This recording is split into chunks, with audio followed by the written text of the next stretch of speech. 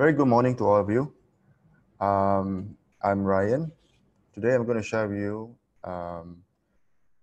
decontamination methods and classes of disinfectants. I'm sure all of you could be very interested to know what classes of disinfectants there are in the market. So let's start.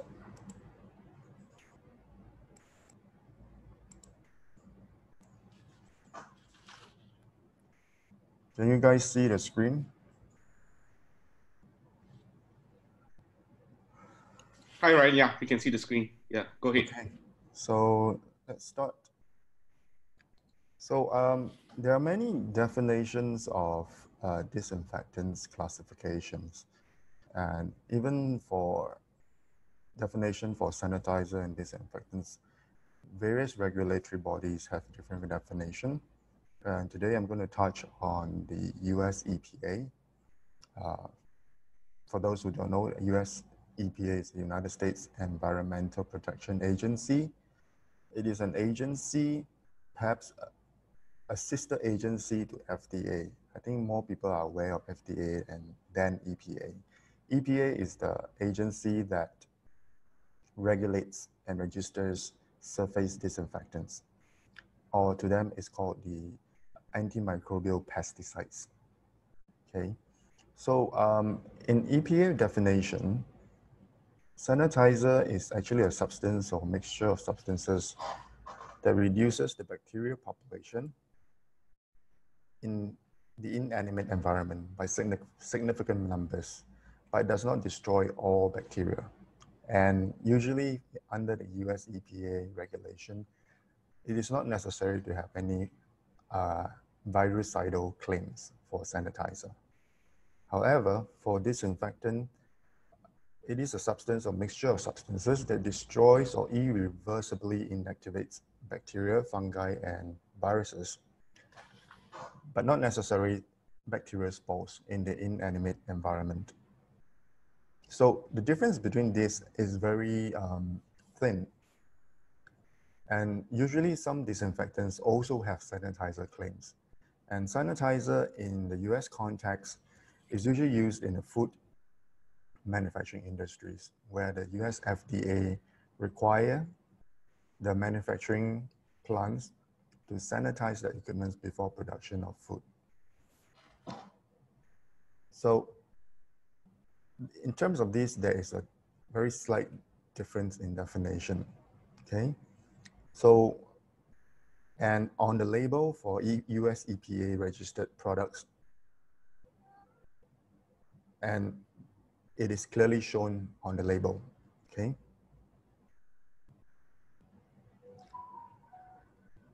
However, for different countries, like I'm comparing US, Europe, and even Australia. In the US, a disinfectant has a greater antimicrobial activity than a sanitizer. But in Europe, there's no differentiation between a disinfectant and a sanitizer. Okay, a disinfectant in Europe, a disinfectant can have similar level of activity to a US sanitizer. So the standards are different, the definitions are different. In Australia, the term disinfectant is normally reserved for therapeutic goods, while the sanitizer term is normally used for food processing applications. But it is safe to say a sanitizer is a chemical used on inanimate surfaces to reduce the microbial population to a safe level. All right, in food processing industry, this is very important. And further to that, US EPA disinfectants classification is usually divided into 3 levels. First level would be low-level disinfection. Low-level disinfection kills most vegetative bacteria, some viruses, and some fungi, but cannot be relied on to kill mycobacteria or bacterial spores. Okay, on the second level, it is the intermediate level disinfection. It kills vegetative bacteria, most viruses, and most fungi, but does not reliably kill bacterial spores. And usually in intermediate level disinfections, it is also mycobactericidal. That means it kills tuberculosis bacteria. And on higher level, it's called high-level disinfection. High-level disinfection, or HLD, completely eliminates all microorganisms except for a small number of bacterial spores. So what is the importance of the different level of differentiation? The importance for setting aside different levels of disinfection is more towards healthcare settings, because low-level disinfectants usually are used for non-critical equipment, while intermediate-level disinfections can be used for disinfections of higher level, where there's a need to kill tuberculosidal bacteria. Well, the high-level disinfectants is usually used to process critical medical equipments, usually that are inserted into the body, and it needs to have a certain level of assurance in disinfection. Okay? And this is a pyramid, a general guideline for surface disinfectants and alcohols. As you can see, there's generally a different categories of disinfectants, right? It's divided into non-sporicidal disinfectants and sterilants. Okay, the higher it goes, the better the efficiency in the biocidal activity. Okay, occupying the low level, which is what we call the low level disinfectants, are the quaternary ammonium compounds. This is widely used everywhere in most industries. And in the middle of the pyramid is the phenols. Phenols has a long history of use in medical industry. It is not as widely available as quaternary ammonium compounds, maybe due to its protoplasmic poison properties. All right. On the other end of the pyramid is the alcohol. Alcohol is a very rapid acting disinfectant. Right? Although in some regulations they are not considered, especially in US EPA, they're not considered as disinfectants. But in fact, alcohol at a high concentration, usually about 60 to 90%, it is microbactericidal, right? So it is useful in the fight for infection control in any settings. And on top of the pyramid, it is what we call the sterilants or sporicides. Okay, certain sporicides are not sterilants, but sterilants are always sporicidal. Okay, this is the pyramid, a very useful chart to refer to. And in relation to that chart, we also have a hierarchy of susceptibility. This is the chart to show all the virus, how hard to kill a microorganism. Occupying the bottom of the chart is the enveloped virus. Enveloped virus are things like coronavirus, distemper, herpes, influenza, the common cold, common flu, occupies the environment, enveloped viruses. All right, basically they are a structure of a lipid membrane on the enveloped viruses, and they are easiest to kill. Going up would be the vegetative bacteria, the Salmonella, the Pseudomonas, the E. coli, are the vegetative bacteria, right? These are the second easiest to kill. And going up would be the fungi. The fungi like Aspergillus, Candida, are relatively easier to kill. Alcohol could kill it. But occupying above fungi would be the non-enveloped viruses and mycobacteria. These viruses and bacteria are known to be quite difficult to kill, right? And it depends on the formulation of the disinfectants. Certain non-viruses are not killed by the disinfectants at all. okay?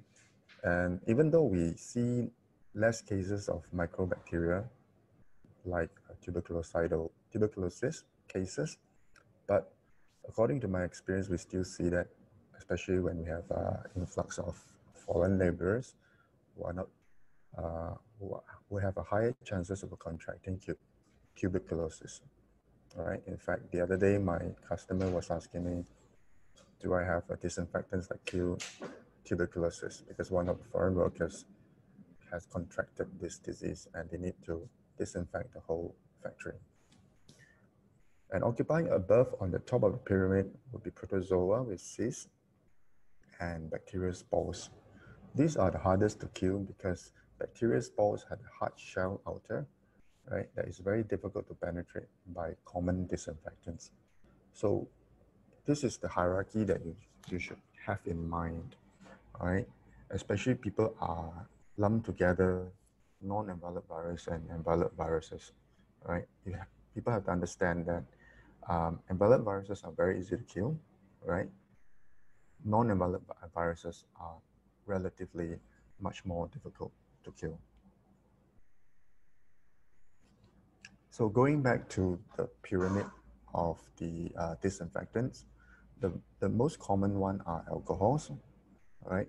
When we talk about alcohol, we actually referring to ethyl alcohol and isopropyl alcohol. Ethyl alcohol has another name which is called ethanol, and isopropyl alcohol in short is called IPA. Right? These alcohols are rapidly bactericidal rather than bacteriostatic against vegetative forms of bacteria. They are also tuberculocidal, fungicidal, and virucidal, but they are not sporicidal, okay? But a very important point for alcohols is their cidal activity drops sharply when diluted below 50%. So the ideal concentration in any case would be at 60% to 90% solutions in water. And that is volume by volume, okay? It does not go by weight because alcohol is much lighter than water, okay? If you're gonna buy a 1 liter alcohol, it's not gonna weigh one kilogram, okay? It's gonna weigh like 800 grams because it's a much lighter liquid. So volume by volume, the ideal optimum concentration is 60% to 90%, right? Most of the manufacturers would stick to 70% because that's according to some studies, this is the optimum concentration where it is the fastest acting. So it does not mean that the higher it is, the better. Once it reaches 95%, it is a dehydrating agent and it is not as effective as 70% solution. So bear in mind, if you're buying a 99% alcohol, you might want to dilute with water until it is 70% concentration. So the advantage of alcohols is it does not leave residues, at least for those that are US pharmacopoeia grade, right? The higher the grade, the less contaminants they are, all right? But if you were to buy the technical grade or industrial grade, then it is largely unfiltered, right? So there is a risk that this unfiltered alcohol could harbor some bacterial spores. Remember that alcohol does not kill spores. So actually the bacterial spores will actually survive in that alcohol if it's unfiltered. All right, another advantage is alcohols are rapidly bactericidal, right? So you can rely on alcohol to kill the bacteria in 30 seconds to 1 minute to a safe level, all right, for lipid viruses, okay? For non-enveloped virus, maybe you want to live longer, like 3 minutes, until you can kill the virus, okay? Another advantage is also alcohol. The exposure limit is quite high, so there is less tendency of you being intoxicated by just breathing in, okay? I don't mean by drinking it, but by breathing in. So the limit set by the NIOSH, which is a US governmental organization, which is the National Institute of Occupational Safety and Health, has set a rather high limit for alcohol, right?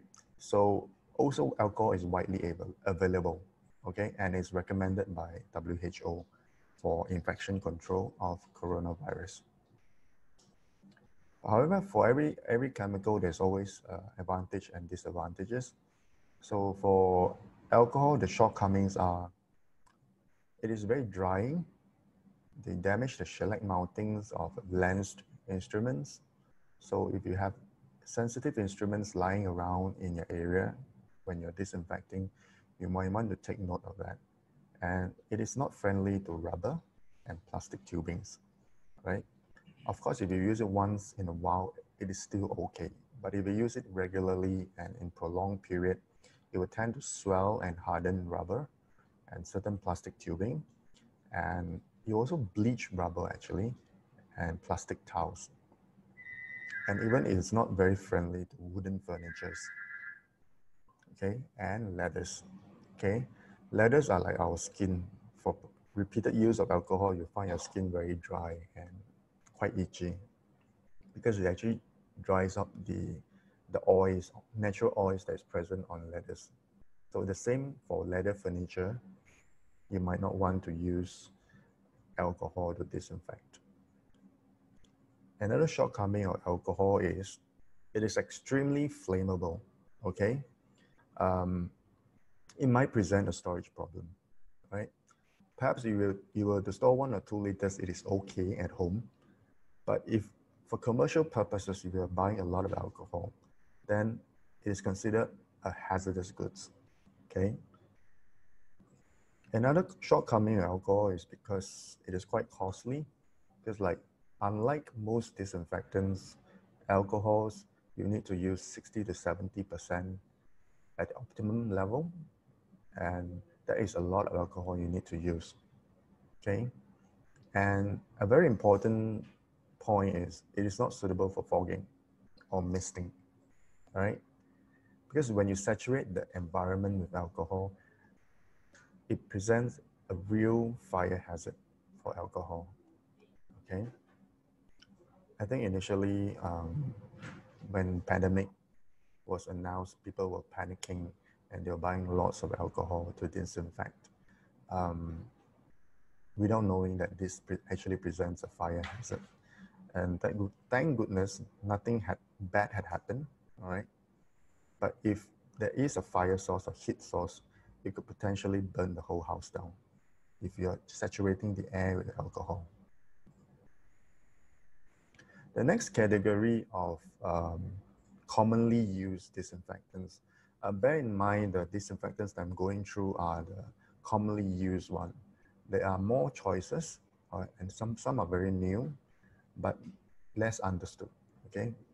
What I'm going through is the commonly used disinfectants classes, all right? Chlorine and chlorine compounds disinfectants is a big family, but the most commonly used one is the hypochlorites, all right? Commercial name is Clorox, okay?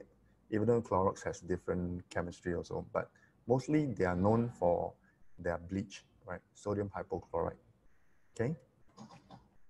So sodium hypochlorites are the most widely used of chlorine disinfectants. It is available as liquid or solid, right? Calcium hypochlorite. In a solid form, it is mostly used in disinfecting swimming pools and things like that. Usually present in aqueous solutions of 5.25% to 6.15%, and it's usually called household bleach, right? The good thing about bleach is they have a broad spectrum of antimicrobial activity, does not leave toxic residues, are unaffected by water hardness, and it is quite relatively inexpensive and fast acting, okay? And there is very little incidences of serious toxicity, even though it's quite toxic in a sense, but you hear very few cases of people getting intoxicated by bleach. So advantages of chlorine-based product is it is widely available and cheap. So the cost factor is that it is fast-acting and broad-spectrum efficacy. It has a relatively safe profile, although I wouldn't say it's very safe, right? Kids shouldn't be touching it, and water hardness does not affect the efficacy. Okay, in Southeast Asia, I don't think water hardness is ever an issue, but in the West, water because of the sources of water, water can be hard, right? That means it can be alkaline. So for shortcomings of chlorine-based disinfectants, bleach, as we all know, can cause ocular irritation or oropharyngeal, esophageal, and gastric burns. Okay, it can irritate your eyes and your throat. And bleach is actually quite corrosive to metals, even to stainless steel. Okay, because bleach will actually attack stainless steel. Okay, for prolonged use, you'll find your stainless steel would begin to rust, right? It's completely go against your common belief that stainless steel will not rust. Stainless steel will rust because the hypochlorites will attack the surface, what we call the chromium oxide layer of the stainless steel. Okay, and bleach is very easily deactivated by organic matter, right? Let's say you have proteinaceous residues, blood, or anything on the surface. When you use bleach, it actually will deactivate the effect of the bleach. Okay, and bleach, as we all know, is used to whiten or bleach fabrics and all that. So it is not so suitable to be used on fabrics because it will tend to bleach permanently the fabrics. And also, because of the chlorine content, when it mixes with ammonia or acid, bleach will release very toxic gas. Okay, so be careful of that. And it is quite unstable actually for bleach. And I'm not sure who actually uses bleach for fogging application, but I personally don't recommend using it. And bleach is quite easily affected by pH. Okay, example of chlorine-based disinfectants are Clorox, right? The commercial name for sodium hypochlorite. And commercially, there's also another chlorine-based disinfectant, what we call the SDCC. It's usually mixed on the spot. It comes in powder form or tablet forms, okay? These are used quite widely in hospitals. It has a better chemical stability than common bleach. Another one is the superoxidized water. It's basically using water and common salt, table salt, and run an electric current through it to produce a hypochlorous acid. Right? Hypochlorous acid in this form is actually quite unstable, right? It has a very short shelf life. Though commercially they are available with a 1 year shelf life, but it is still a very unstable chemistry. Another one would be the chlorine dioxide tabs. You need to mix on site. It is also highly unstable, but efficacious and has a short shelf life. Next, we go to another class of the disinfectants, quite commonly seen, but not as common as bleach. It's called the hydrogen peroxide. Commercially, it usually comes in 3% to 7.5% solution in opaque glass bottles. As a household cleaner, it is also an effective disinfectant that will kill viruses, bacteria, and molds. And at 6%, hydrogen peroxide can be a sporicide. Okay. So hydrogen peroxide, the mode of action of hydrogen peroxide is such that it produces a destructive hydroxyl-free radicals that can attack membrane lipids, DNA, and other essential self-components. Catalase produced by aerobic organisms and facultative anaerobes that possess cytochrome systems can protect cells from metabolically produced hydrogen peroxide by degrading hydrogen peroxide to water and oxygen. Okay, however, that's to say certain cells and mycobacteria can actually neutralize the attack by hydrogen peroxide, but they can only neutralize to a certain extent. If you use a high enough concentration of hydrogen peroxide, this defense mechanism is usually overwhelmed. Okay, so sufficient concentration of hydrogen peroxide need to be used, right? So the way how hydrogen peroxide is actually producing a free radical, some of you might have heard of what free radical is. In terms of this case, the free radical with hydroxyl radicals that actually oxidizes the cell membranes of microorganisms. The advantages of hydrogen peroxide is it breaks down into water and oxygen. So in terms of residues, some customers might be concerned on what kind of residues, what toxic residues are there after usage. Hydrogen peroxide is ideal because it only releases into water and oxygen. And US EPA has classed this as a green alternative for disinfectants. It has a relatively stable shelf life as well. Right? Hydrogen peroxide is relatively stable when it is in a packaging, in an opaque packaging.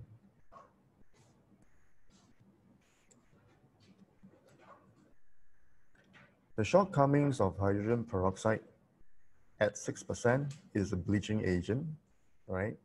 Often used as hair salons for dyeing hair, okay?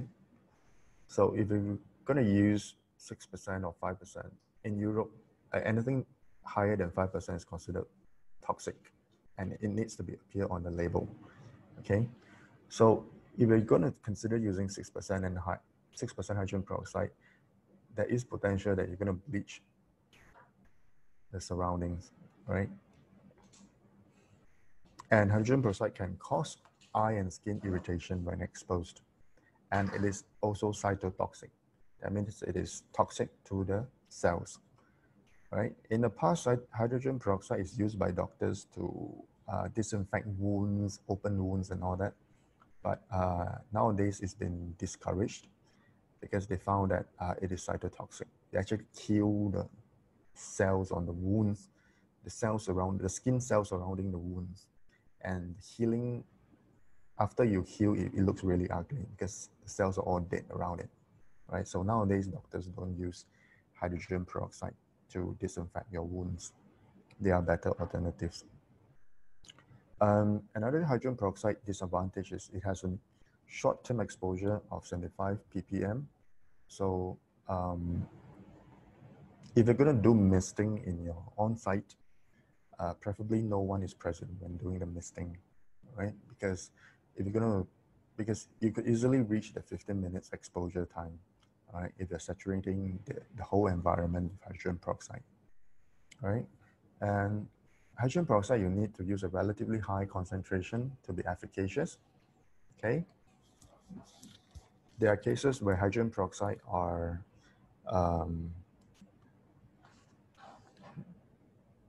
used at 35% concentration, right? But that is to have a sterilant effect, okay? And of course, I've mentioned before, hydrogen peroxide is actually a bleaching agent. So you bleach your fabrics and furniture. So you'll see those bleach, the advertisers to be a non-chlorine based bleach. It usually means it's made of hydrogen peroxide.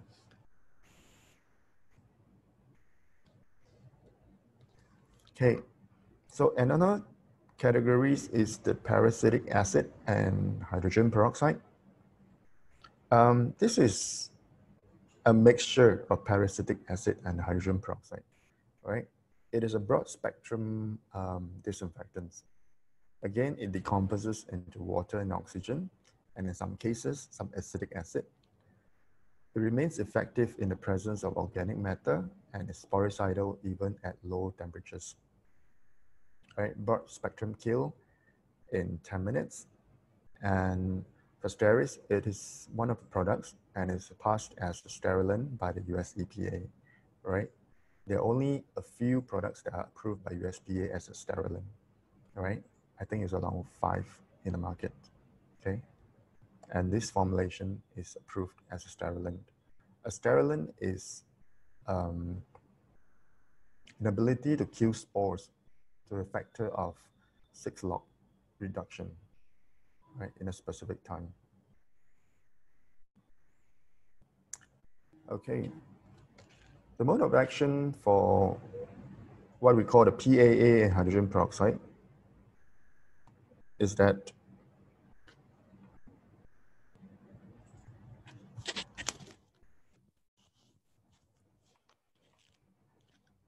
it denatures proteins, disrupts cells, and oxidizes sulfhydryl and sulfur bonds in proteins and enzymes and other metabolites, okay? Below you can see the picture of denaturation. So this is how they kill the thing, okay? So the shortcomings of parasitic acid and hydrogen peroxide, it might swell and damage certain polymeric substances during prolonged soaking, and it has a very strong smell, all right? Almost like vinegar, right? So when doing fogging, preferably the personnel is not in the room, or you wear a high-level PPE and respirator, okay? Because this is a very strong chemistry. Next, we go to the glutaraldehyde. Glutaraldehyde is also a sporicide at a certain pH. It's actually a saturated dialdehyde that has gained white acceptance as high-level disinfectant and chemical sterilant. Okay, the aqueous solutions of glutaraldehyde are acidic, and generally in this state are not sporicidal, only when the solution is activated, made alkaline by use of alkalinating agents to a pH of 7.5 to 8.5. Thus, the solution becomes sporicidal. So again, from there, you can tell that glutaraldehyde is highly affected by its pH level in its sporicidal activity, okay? Once activated, this solution has a shelf life of 14 days. So glutaraldehyde traditionally needs to be activated by an alkali solution.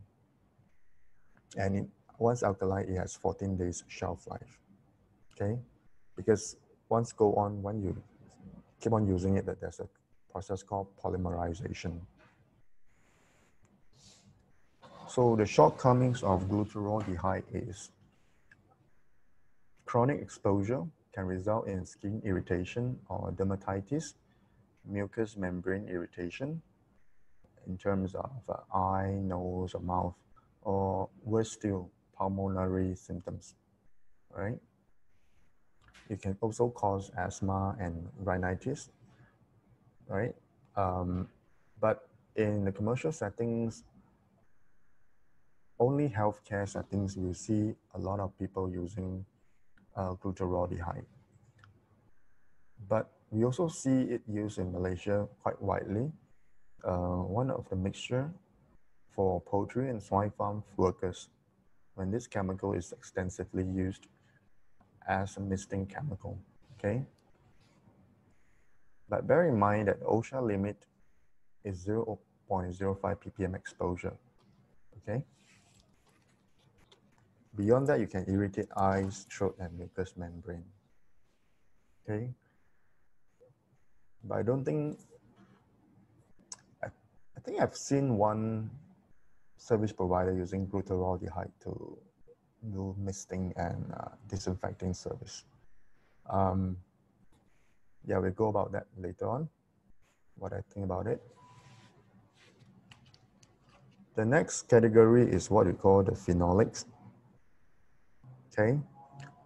Phenol has occupied a prominent place in the field of hospital disinfection since its initial use as a germicide by Lister and its pioneering work on antiseptic surgery. In the past 30 years, however, work has concentrated on the numerous phenol derivatives of phenolics and their antimicrobial properties. Two phenol derivatives commonly found as constituents of hospital disinfectants are orthophenolphenol and orthobenzyl parachlorophenol. Phenols are virucidal, bactericidal, mycobactericidal, and fungicidal. So it occupies, if you remember the pyramid that I talked about, it occupies in the middle layer, what we call the intermediate level disinfectants, basically because it is microbactericidal, okay? Why it's important to differentiate between low and intermediate is because if you have a mycobactericidal claim, then you tend to be able to kill non-enveloped virus as well, okay? Non-enveloped virus like norovirus, rotavirus are commonly found viruses that can cause diarrhea and vomiting. And it's quite common in like cruise ship where there's always an outbreak of such viruses. And once it's outbreak, everyone seems to get it. So the advantages of phenolics is it is a broad spectrum efficacy. It has mycobactericidal claim. As I mentioned before, it's likely to be fully virucidal, as it kills non-enveloped and enveloped viruses. It is fast acting and a non-oxidizing chemistry, right? Being non-oxidizing also means that it has good material compatibility, okay? And good material compatibility is very important when you're using it, right? It's one of the practical considerations when you're trying to use chemistry to disinfect. But there are shortcomings as well, you know. Phenolics are, in the US, they cannot be used on infant bassinets, okay? Because it can cause a certain disease in infant, and it is not sporicidal, okay? On cases where in hospital settings, when you have C. difficile spores outbreak, then it's not recommended to use phenolics. And another shortcoming is it needs to be disposed of carefully, right, according to the MSDS. Right, the next section we're going to talk about the widely used quaternary ammonium compounds. Right, QACs, in short, it is active ingredient in over 200 disinfectants, currently recommended by the US EPA for use to inactivate the SARS-CoV-2 or COVID-19 virus, okay? And interestingly, QACs, there are many generations of QACs, ranging from benzyl chromium chloride, or what we call BAC, which is the first generation, to the DDAC, the fourth generation, what we call the twin chain QACs, all right? With each subsequent newer generations offering a largely better biocidal efficacy and safety profile. So basically they are, up to now, what I read in the literature is their seventh generation of QACs, okay? But you still see a lot of people using benzyl chromium chloride, all right? Even though there are better choices of QAC when doing disinfections.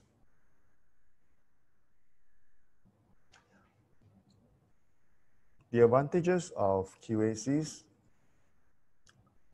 it has a broad spectrum efficacy, okay? It is highly fungicidal, okay? Somewhat virucidal and bactericidal, and can kill algae and protozoa as well, okay? It is widely used as a fungicide. The safety profile of QAC is well known, right? Usually is better than most disinfectants, especially the fourth and fifth generation QACs, okay? Because the efficacy is a lot better than first generation. That's why you need to use less of it. And that's why the safety profile becomes better, okay? And also it has a very excellent material compatibility, right? Does not affect your leather, your plastics, your aluminum. Those things are easily corroded by oxidizing chemistry. And it is highly stable, right? Compared to oxidizing chemistry like bleach and hydrogen peroxide, okay? And also another good property of QAC is it has a good detergency, okay? So it has a very soapy kind of feeling, right?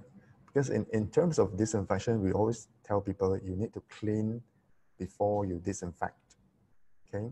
Cleaning could mean you use soap and water to clean off the surface, then you disinfect with a disinfectant. In a lot of cases, QAC, you can use like a 2-in-1 shampoo, right? With good detergency, you can just use it on the spot. You can clean and disinfect at the same time, okay? And in terms of odor, it is unlike chlorine-based disinfectants and parasitic acid, which has very strong smell. Some people just hate this kind of smell, and QAC smell is pretty neutral, right? So this is the disadvantage of QACs, and is widely used in the industry.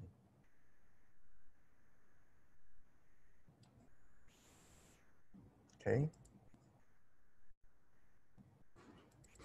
Anyway, okay. Okay, the shortcomings of QACs. QACs might not be tuberculocidal, all right? Although it's not a huge concern in everyday setting, but it is a concern in a healthcare setting. And should I say, because of influx of foreigners in our country, tuberculosis seems to make a comeback, right? It's been unheard of for so many years, but it seems to be able to make a comeback. So it's an important quality to have, right, for disinfectants. But QAC, certain types of QACs, especially 4th and 5th generations, when added with a small amount of alcohol, can actually be tuberculocidal, okay? Another shortcomings of QAC refers to the benzyl chromium chloride, right? It has a lower biocidal efficacy, okay? And can get deactivated by organic matter, especially cotton mops, right? So be careful what kind of cleaning tools you use when cleaning, all right? Preferably not a cotton wipe or cotton mop, because this could actually absorb the active ingredient in the disinfectant solution that contains quaternary ammonium compounds, especially a 1st generation one, which has a lower biocidal activity than the 4th or 5th generation.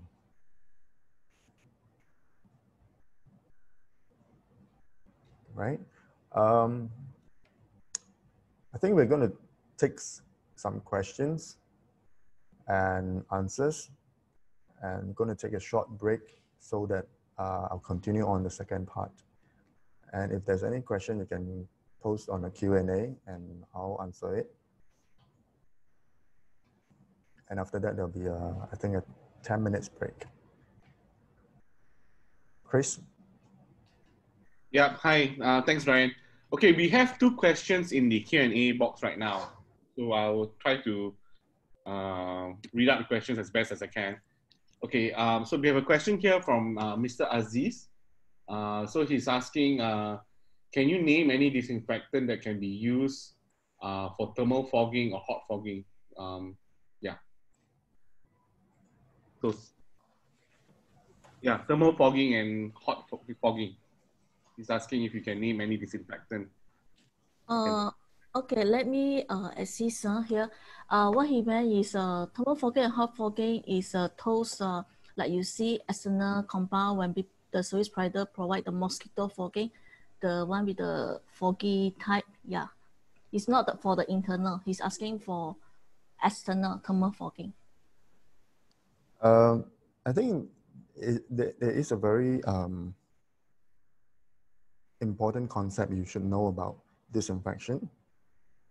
Thermal fogging is largely used to actually fog out the mosquitoes or insects or whatever, right? The action is But or mosquitoes can fly in the air, right? So you actually fog it and kill it. Disinfectants are mostly used on hard surfaces, right? There's been scientific studies saying that if you disinfect the air, it's not going to work. So a lot of disinfectants are for cold use or ULV use, okay? So it is not recommended to be used as a thermal fogging, okay? Because you do not really want to create a smoke, but what you want to achieve is to create a mist, a small water droplets that could land on surfaces for a certain amount of time to kill the bacteria, okay? It's unlikely you'll find bacteria floating in the air everywhere, okay? It might happen in a very crowded place, but in open air is unlikely, okay? Do I answer the question?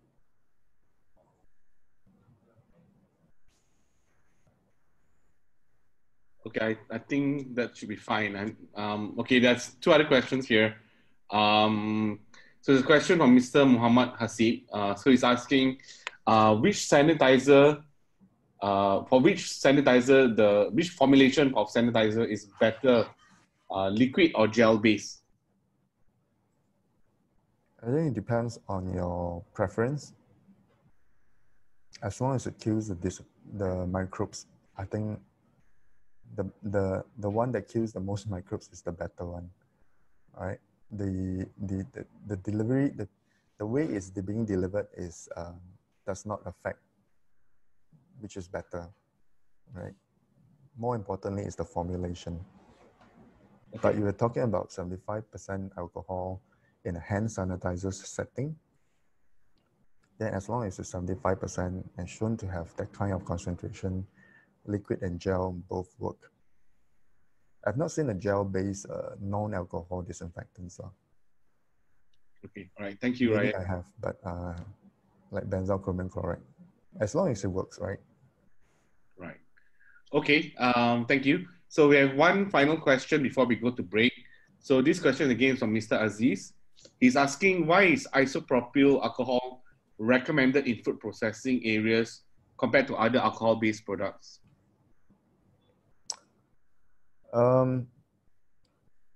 Like I said, there's basically just two types of alcohol, the IPA, which is isopropyl alcohol, and ethyl alcohol. In Malaysia setting, perhaps it has more to do with the plant being halal. So ethyl alcohol is also used in hard liquor and all that.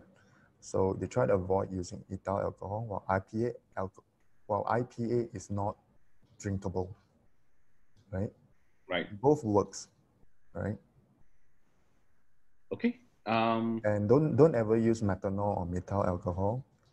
It's highly toxic and has very low cidal activity. Oh, okay. Okay, thank you. I think that's about it for now for questions. To the rest of the audience, if you have any questions, just post them into the Q&A box. We will I think we answer. have one more, right? One more just came in. Yeah, if you want to answer it now before we go to break, that'd be good. Sure. Okay. So there is a question from Mr. Azahari. So he's asking, for COVID-19, which is more effective in office environments, disinfection, fogging or spray and wipe? So he's talking about in office environment when you're disinfecting in office. Which is more effective? I think is it fogging or spraying and wiping? I think we are achieving the same objective. Really is to eliminate any microorganisms on surfaces. If your office is small, you can manage it, then spray and wipe. If your office is huge, then spray and wipe is very tedious work, right? And certain corners you cannot possibly reach by hand, and that's why you do fogging or misting, right? When you're doing fogging, your purpose is just to ensure there is enough layer of disinfectants on the hard surfaces. When you do fogging, you are never to fog the air. All right, it is a futile attempt to kill the bacterium because most viruses will rest on hard surfaces. So it's really, you're really trying to achieve the same objective. Okay, it's not recommended to saturate the whole environment with disinfectants anyway. Right. Okay. Well, there's one final question. I guess maybe you answer that, we will go to break. So Michelle is asking, which ingredient is best for COVID-19 disinfection?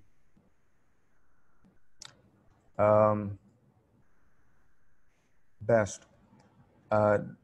Depending on your objective, what is considered best? This is convenient, easy to use, you know.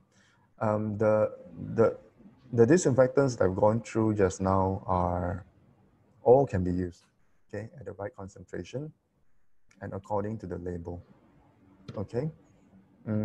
For small areas, you know, if you have an alcohol spray, use it, right? It's also my favorite because it basically does not leave a lot of residues, right? So I have a peace of mind when you have young kids at home, you know, because the alcohol will just evaporate, okay? And if you're not familiar with those other chemicals on the market, then you stick to alcohol. But for disinfectant service is another consideration. As I pointed out, alcohol cannot be misted so much because it's a fire hazard and highly flammable. So all the ingredients, all the classes of disinfectants that are pointed out are good for COVID-19 because it is an invalid virus occupying at the bottom of the pyramid. So it's pretty easy to kill. Right. Okay. Okay, thank you so much, Ryan. Okay, everyone, we're going to take a 10-minute break. So the time now on my clock is 10:54. So please come back at about 11:05 to continue the session. Okay, thank you very much. Yep.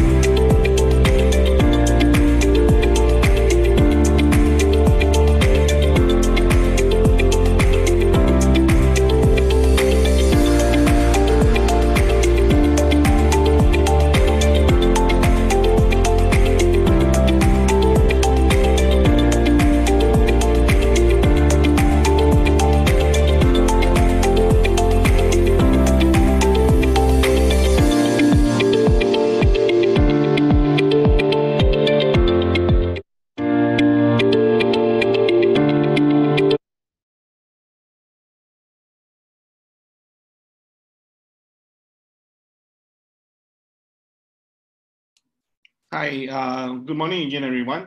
So we've already reached the end of our 10-minute break. So we will continue today's session. So I would like to invite Mr. Ryan back to continue the second half of today's session on disinfectant classes and decontamination methods, a practical approach. So Mr. Ryan, please go ahead.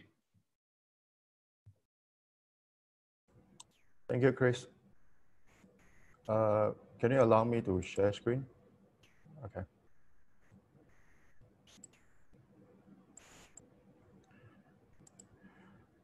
Okay, let us continue on.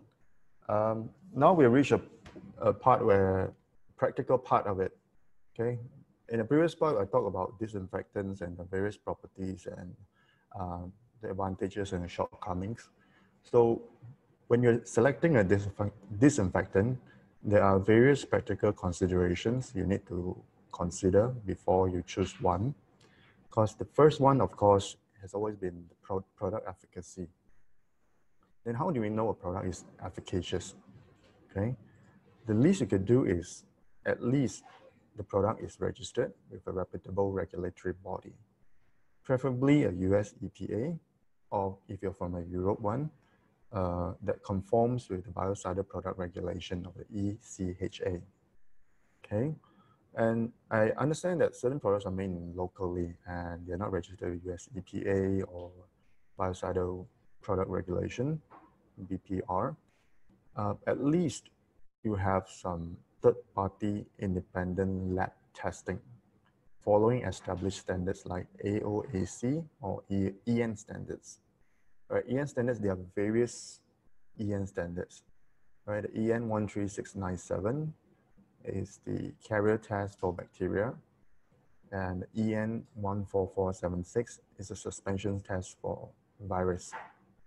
Okay, all these standards, at least you have a reference point to know whether one product is good or not. Okay, I see a lot in the market that claims that this ingredient is approved by Singapore NEA, and so therefore my product is good, right? When the ingredient is approved by NEA, does not mean that your product is good because you have not shown an efficacy. There's no third-party independent test to say that your product actually does what it claims to do, right? Which is what registration with a regulatory body does, right? Because when you say your product does this, does that, then the regulatory body will actually review your data and ask you questions to prove it, okay? So be very careful because there's a risk that the product on the market might not be actually past the biocidal testing, right? Mainly because they are fly-by-night companies that mixes their ingredients in a workshop, and they don't really know the formulation, and of course they have no QC. Okay, another consideration which is very important in the concept of disinfectancy is having a realistic contact times. Okay, ideally the disinfectant will stay wet and in contact with the pathogen for at least as long or longer than the contact time listed on its label. So what it means is it is okay to stay longer than what the label says, but it's not okay to stay shorter than what the label claims to kill. Okay? Unfortunately, many disinfectants dry before the contact time is achieved. Okay? Especially those with long contact times or high levels of alcohol. Okay? So another shortcomings of alcohol is that maybe you need 5 minutes contact time. That means the surface is wet. Contact time means the surface is filled with the disinfectants and it's not dry, okay? Once it's dry, it's not considered contact time anymore, okay? Don't have the wrong concept, okay? So what if you use a high level of alcohol disinfectants? That means you actually, if you want to achieve the 5 minutes contact time, you actually have to reapply the alcohol again and again and again to make sure it reaches the 5 minutes contact time, okay? And also, of course, you would choose disinfectants that is shorter contact time, you know. Most disinfectants have like 10 minutes, okay? Of course, you have 5 minutes is better, right? It's easier. Some have 3 minutes, you know. You choose a shorter contact time disinfectants because it's realistic, because people tend to spray and wipe, which is a wrong application, okay? Another consideration, point of consideration is good material compatibility, okay? Facility furnishings and equipments can be expensive, okay? Especially PCOs when you have contract with the big companies, you know, even IT companies with huge servers and whatever. These are very expensive equipments, okay? You have to make sure your disinfectants are actually compatible with the material, okay? Some disinfectants can harm surfaces or shorten the useful life of these assets, okay? You have to have an understanding of disinfectants compatibility, okay?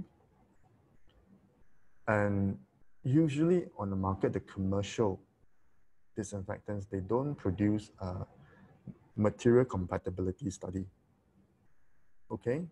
Unless it comes from a very established company, they will give you a material compatibility sheet, okay? And if they have it, that is great, right? It is indicator that this product is got some quality, right? And it can test the product up to extreme conditions, right? Like for steroids, they would soak the material for 7 days, 7 full days, even though practically you don't actually soak it. But this is extreme case, and it's going to tell you whether it is still compatible with the material or not, okay? And a point to take is most oxidizing chemistries, like chlorine-based disinfectants, have less material compatibility than those non-oxidizing ones. Okay, that's the point to take when selecting disinfectants. And of course, the compatibility with cleaning tools. Some cleaning tools, like mops, you know, wipes, can actually inhibit the effectiveness of a disinfectant. For instance, a cotton cleaning tools can bind with a QAC, okay, especially a first generation BAC, which is the benzyl chromium chloride, which is widely used, right? And it actually absorbs the active ingredient on the surface, and the biocidal activity of the disinfectants is decreased, okay? So you could be saying, oh, I follow the label instructions, what? But the fact is, even if you follow the label instruction, you're using the wrong tool, okay? So for this, facilities should make sure disinfectants are compatible with the existing cleaning tools, or purchase new tools that don't reduce the efficacy of the disinfectants. My opinion is try not to use any cotton-based or organic material to be used with the disinfectants, okay? Even bleach can be reduced by cotton mops. Another consideration is the safety profile. Some disinfectants are irritating to eyes, irritating the skin, even your respiratory tracts, and they may require the use of PPE, or they may just simply have a very strong smell, which is unpleasant. Once you have things that have very repulsive smell, then people will tend to use less of it, okay? Because they don't like it, okay? And because of that, this may cause staff to minimize the use of product and compromising results. PCO should look for a disinfectant that's safer and more pleasant for staff to use, thereby reducing the potential of worker injuries and visitor and staff complaints, right? If you're using bleach, some people are very sensitive to bleach, so they don't like it. They feel unpleasant, okay? And if any doubts, you should refer to the product SDS for more details. Okay, so these are the CDC cleaning and disinfection guidelines, which I've extracted from the CDC website.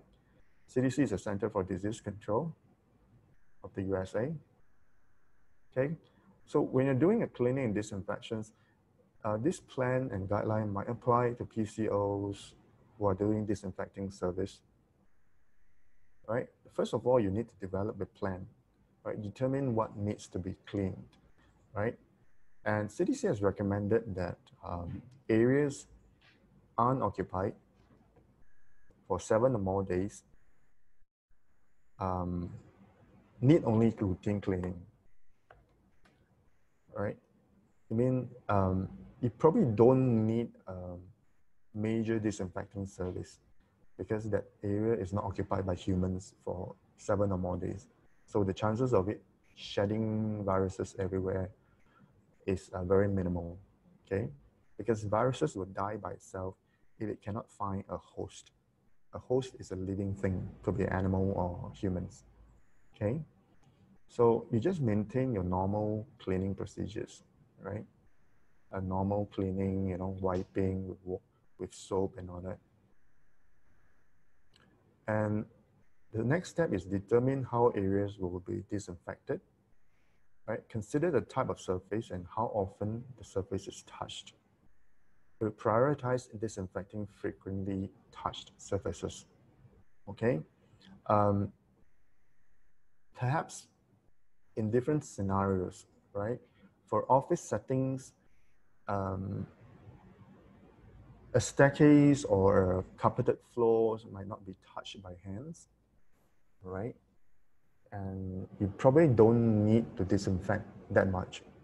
However, if you're disinfecting a nursery, a preschool, kids crawl on the floor all the time. And that is considered a high touch area already, okay? So it depends on case by case, what is called a high touch area, what is called a low touch area, right? People seldom touch it. And you consider the resources and equipment needed, right? Keep in mind that the availability of cleaning products and PPE that is appropriate for the cleaners and disinfectants, right? If you're going to do fogging, make sure you wear a coverall and a respirator. And for goodness sake, don't wear a 3-ply mask, okay? It does not protect you from anything, at least the chemicals.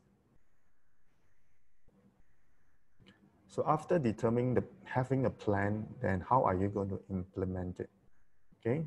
You clean a visibly dirty surfaces with detergent prior to disinfection. Okay, it's very common sense. It's like we're washing dirty dishes. You usually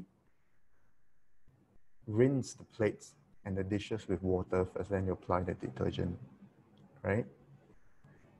So it's the same. You clean dirty surfaces with detergent prior to disinfection. Because remember, I share about the chlorine-based compounds. They are easily deactivated by organic matter, okay? And use the appropriate cleaning or disinfection product. Use an EPA-approved disinfectant against COVID-19 and read the label to make sure it meets your needs, right? This applies to US because US EPA approved the disinfectants against COVID-19, but in Malaysia, at least use a reputable brand one, okay? If you are in doubt, you can use bleach or alcohol, all right? If you don't know which brand to go for, because there's very few US EPA registered and approved product in the market in Southeast Asia, right? But they are, right, if you look for it. And always follow the directions on the label, okay? The label includes safety information and applications instructions, okay? When it says one part you mix water with 10 parts water, right? One part concentrate you mix with 10 parts water. Make sure you follow that instruction and not mix 1 part concentrate with 100 parts water. That means it will not be effective, okay? And make sure to keep the disinfectants out of reach of children.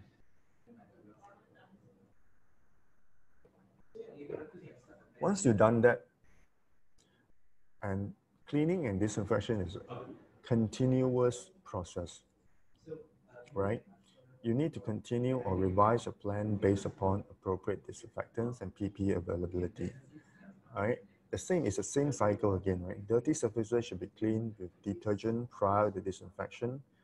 Routinely disinfect frequently touched surfaces at least daily, okay? And maintain safe practices such as frequent hand washing, using face masks, and staying home if you are sick. So once you disinfect a whole room, it doesn't mean it is safe anymore, because they are humans, right? Your office mates and all that. They come from different backgrounds and congregate at the office, and they start touching surfaces, okay? And you never know. A disinfected surface is only as clean as the last clean session, okay? Once another person touch it, then there's a probability that it's being contaminated, okay? Continue practices that reduce the potential for exposure, right? It is very important. It doesn't mean you disinfect the surface, the whole office. It is good to mix and mingle around and be in close contact with your humans, right?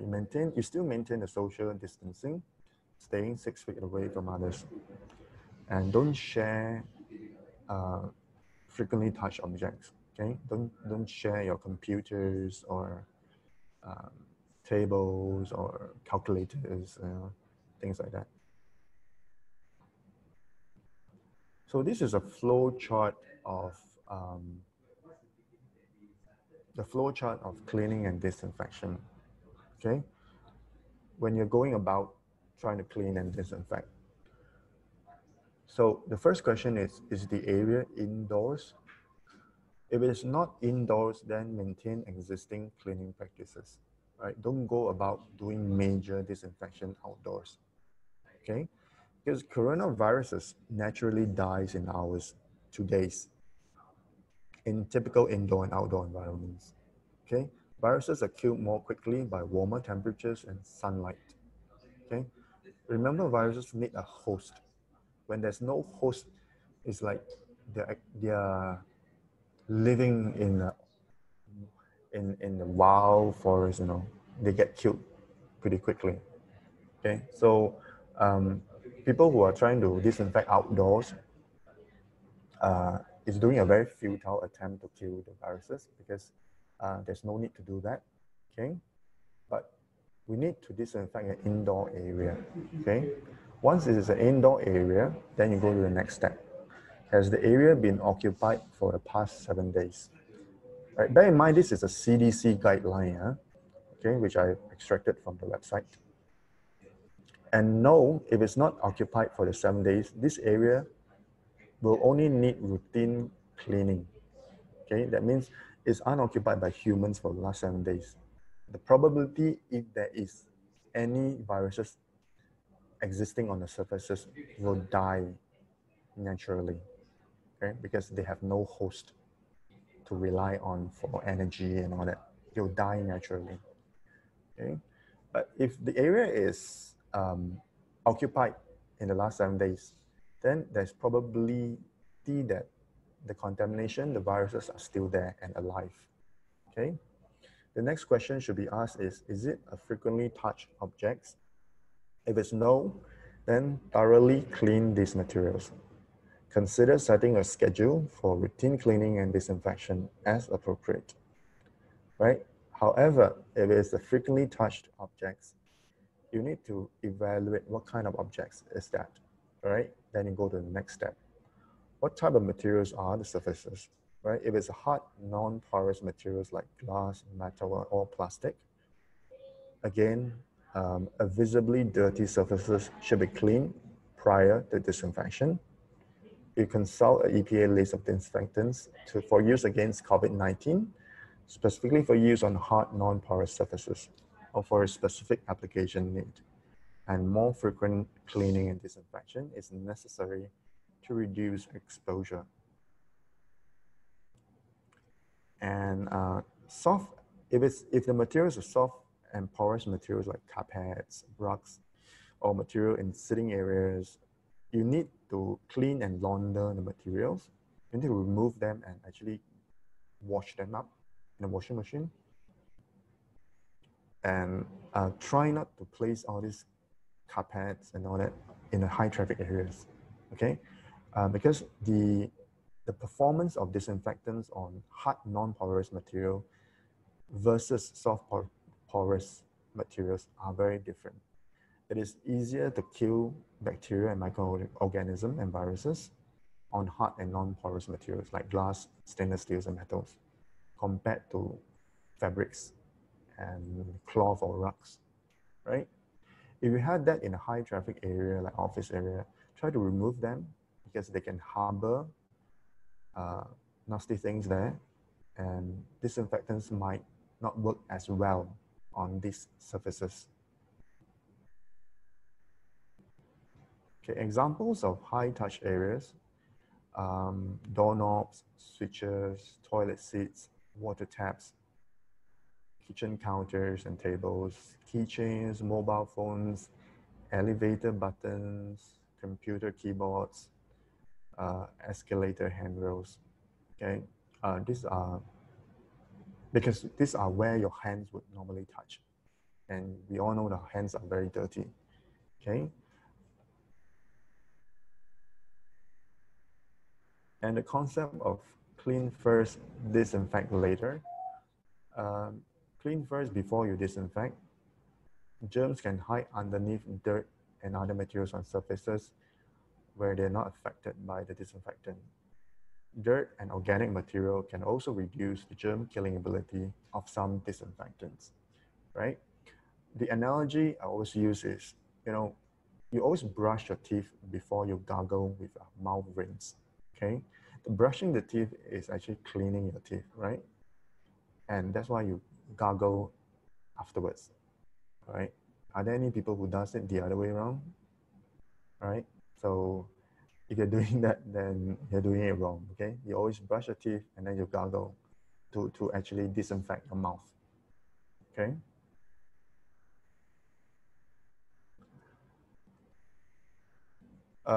This is my personal recommendation. It does not need to have a 3M brand, right? I believe a synthetic fiber microfiber cloth is widely available nowadays, okay? Avoid cotton towels or rags for reasons I've touched on before, because cotton rags would actually absorb, because cotton, if you see the cotton structure, is actually a very porous material compared to synthetic fiber. Synthetic fiber, if you see, is actually very rounded, very nice, perfect shape. It does not absorb anything. So cotton fiber has a lot of porous loops and holes that actually absorb all these active ingredients. Okay, so choose one good quality one, right? Microfiber cloth to clean off dirty surfaces. Okay, make it a good practice to clean before you disinfect, because certain furniture you might not even visibly see is dirty, but when you wipe it, it's quite dirty. Okay, coffee tables, handrails, all that. Right, make it a habit to clean first with a good microfiber cloth, and the action of wiping actually will reduce some microorganisms, right? Because you're actually mechanically removing it, and microfiber could actually catch on to those microorganisms, right? Another good quality of microfiber, it would catch on the dirt and all that in the cloth, okay? So it does not redeposit in other places if you're going to continue using the cloth.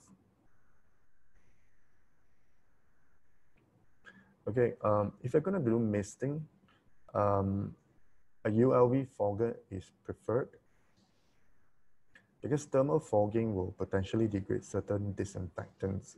All right, a lot of these disinfectants in the market are not designed for heating up, right? Because thermal fogger, you actually heat up to a certain degrees where it produces a lot of smoke. Okay, And because when you're doing fogging, you are actually creating a mist, not a smoke, right? Your purpose is to create a thin layer of mist so it can cover the area, the surfaces, and not the air, okay? That's why a ULV fogger is it's a fine tool to do misting, right? Your whole purpose is not to saturate your air with a lot of mist, right? Because you're not really trying to disinfect the air, okay? You're trying to spray at the objects and equipments and furniture with the thin layer of chemicals, okay?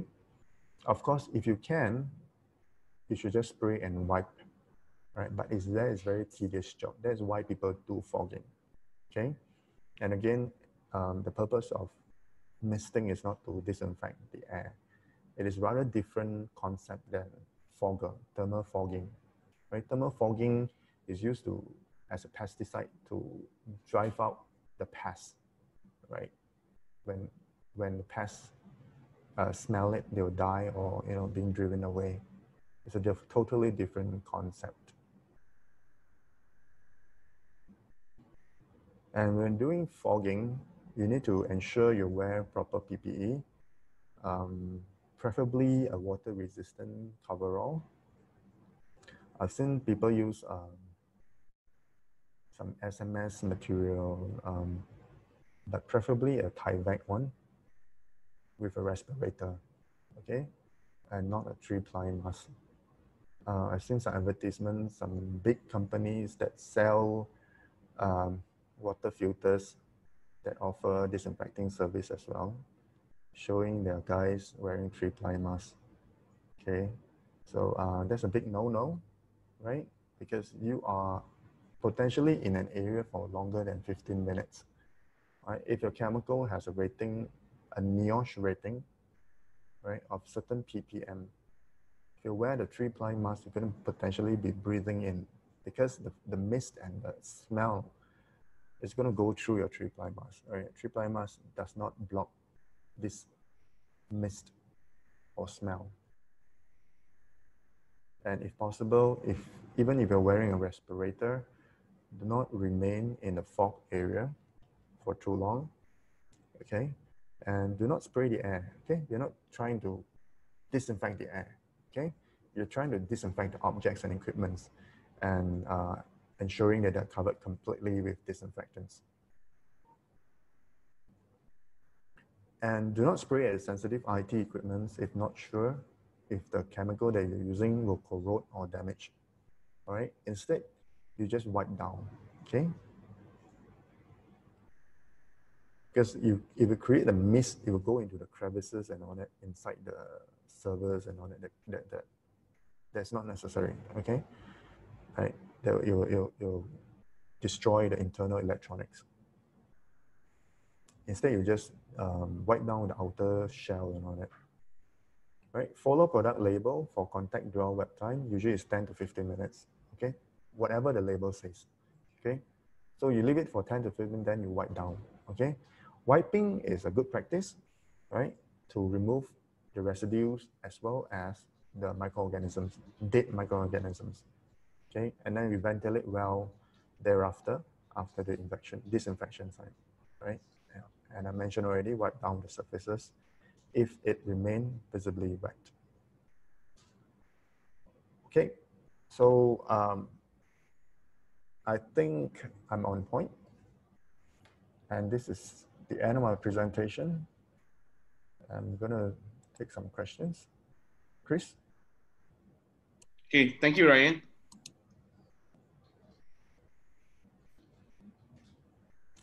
Okay, everyone. It's time for Q&A. So there are a few more questions that have come in. So I'll just read out your questions one by one, Mr. Ryan to answer. Okay, we have a question here from Mehboob, who's asking how long will a disinfectant be valid? I guess he's asking how long the disinfectant will be able to be effective after application. And Mr. Ang as well is asking Mr. Tan Lung Ang is asking as well, what is the efficacy of such disinfectants, or how long can the chemicals stay effective? Because he's saying that there are some brands or people are claiming that these treatments can last for up to a year. So what is your opinion on this? Okay, most chemical disinfectants can, once it's being disinfected and wiped down, it probably lasts as long as that only, right? Although bleach, you can last for 24 hours. And it really is not ideal to have the chemical disinfectant to have such a long residues time, you see. If a chemical has such a long residues time, it is actually quite toxic to humans, and we do not want that, okay? And I suppose in answer to Mr. Ang's questions, there are certain disinfectant service that says it will last 1 year. It's most likely not chemical based, but a physical nanomaterial, okay?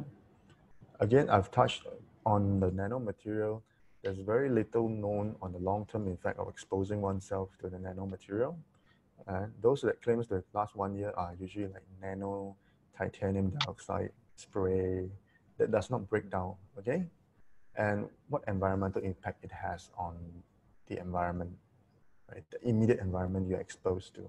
Is it safe to expose yourself constantly with these chemicals, okay? Personally, not personally, but US EPA does not endorse these chemicals, right? There's very little convincing data that they will remain antiviral during the course of 1 year, okay? There's very little data to say that. So they can claim what they ever to claim, but they need to show the data that it is still remain antimicrobial and antiviral at the end of 1 year. Okay, thank you, Ryan. Okay, so I think there's only one last question in there in the Q&A. So this Mr. Faisal is asking on normally how frequent should we sanitize or disinfect an area or a place? So he's asking about the frequency of disinfection that is recommended. As frequently as possible, right? Again, you should focus, if you have a lot of foot traffic and human traffic in a place, you should really focus on high touch areas. You need to sanitize as frequently as possible, right? Also, because you can't avoid the high touch areas, how to protect yourself is to frequently wash your hands and sanitize your hands, because your hands will tend to touch your face unconsciously. Subconsciously, you'll just touch it, right? So my answer is as frequently as possible. I know it's a pain, but it's in the best interest of everybody.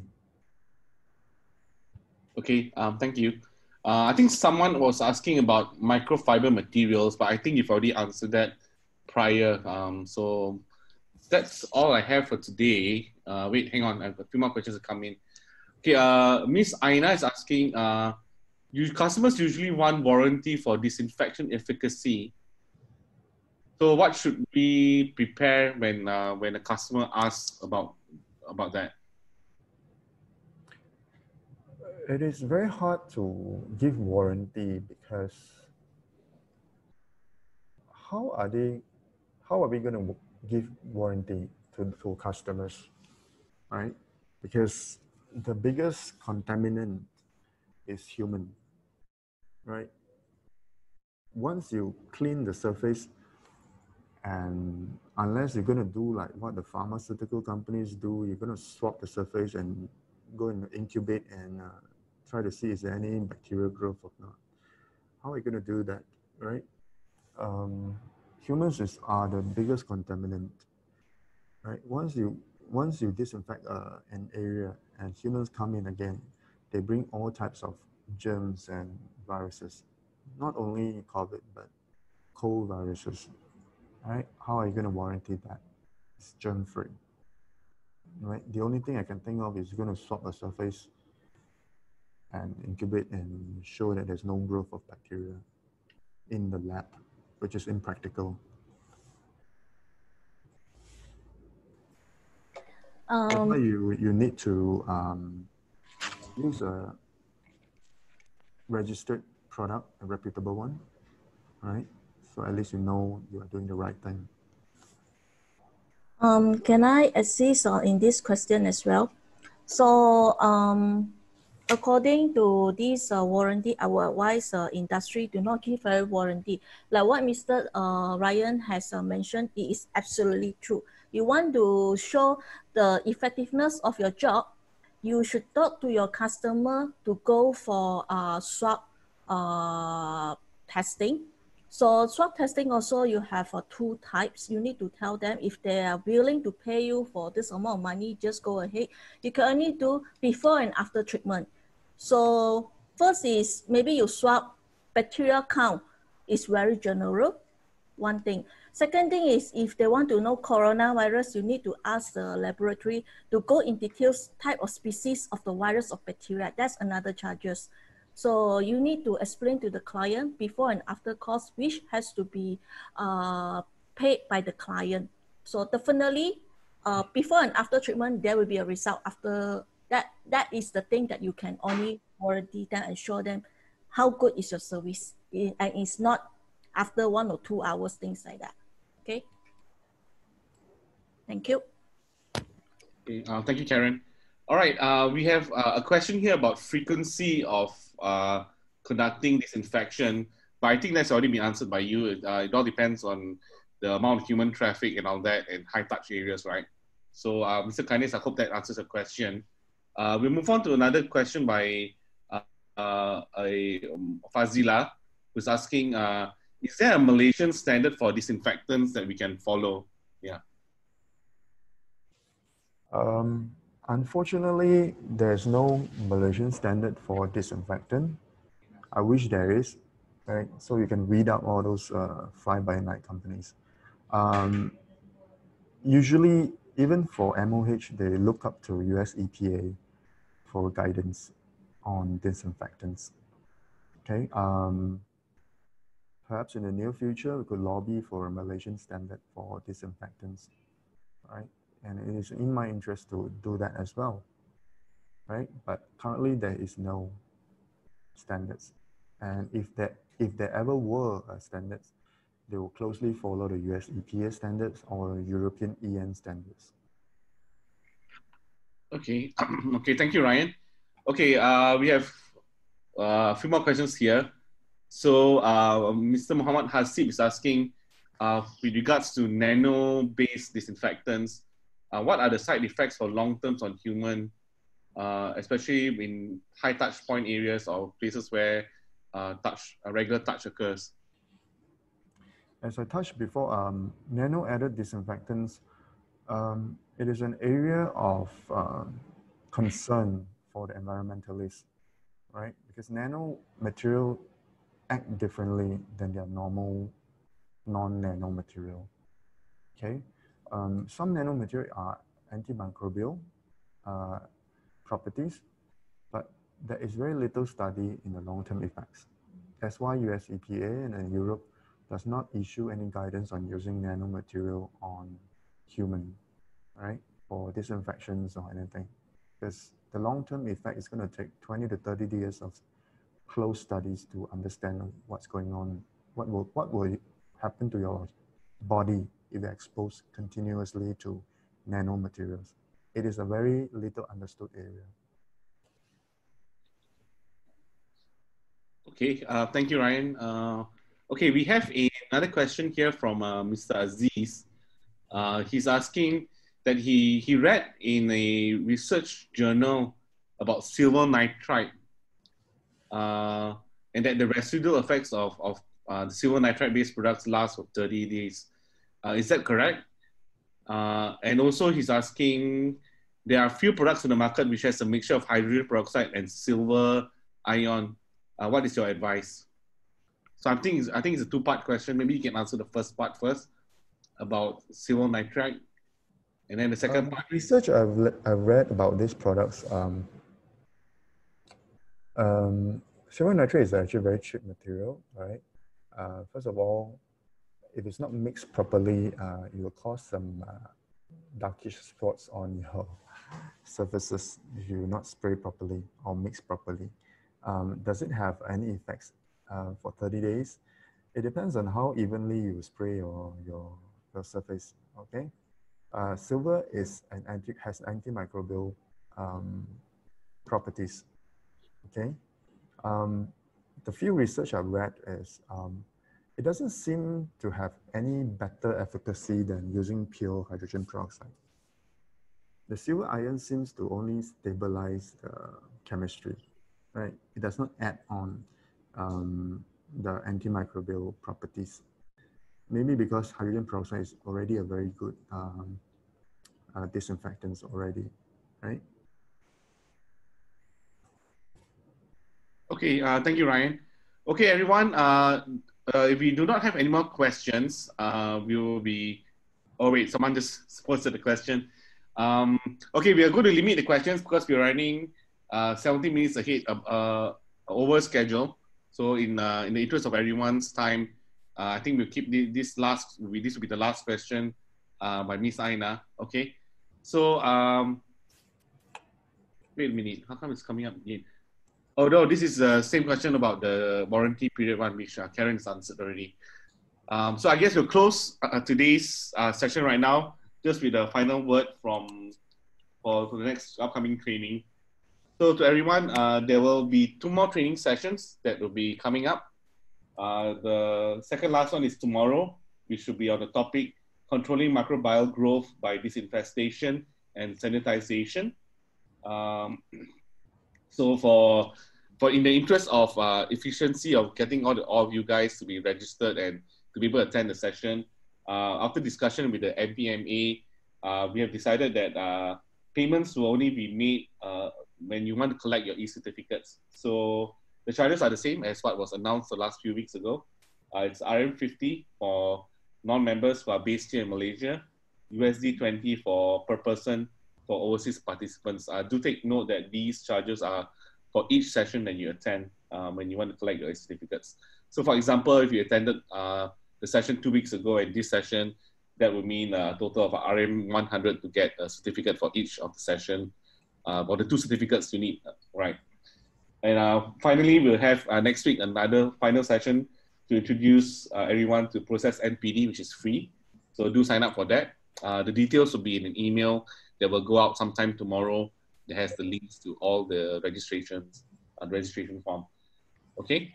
So thank you so much, Mr. Ryan from SiQuest Technology. Thank you so much and thank you everyone for making time to really sit down and learn about disinfection, especially with regards to the various methods and chemicals and all that that's available in the market. I'm sure this has been an informative session for everyone, and that you will be able to do better and learn how we can protect the public, especially during this time of COVID-19. Okay, so thank you everyone. Thank you. Yeah, all right. Okay. Yeah, if anyone has any questions, you may email me. The email will be, my email address will be in the emails that go out tomorrow for all of you who attended. So thank you everyone, and have a good day. Yeah, thank you. Bye-bye. Bye-bye everyone.